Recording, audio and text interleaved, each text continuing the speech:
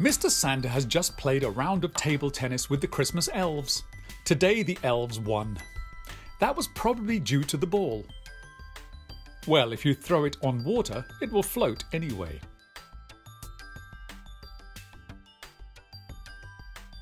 Then Mr. Santa puts the table tennis ball from above into the large opening of a dry funnel, the narrow opening of which protrudes into a large beaker. He presses the ping-pong ball into the funnel with his index finger and slowly fills it with water.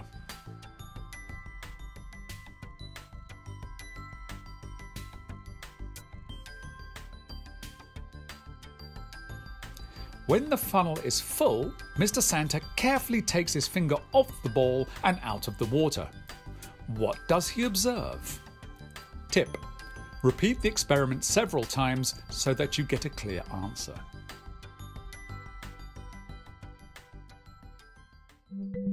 A.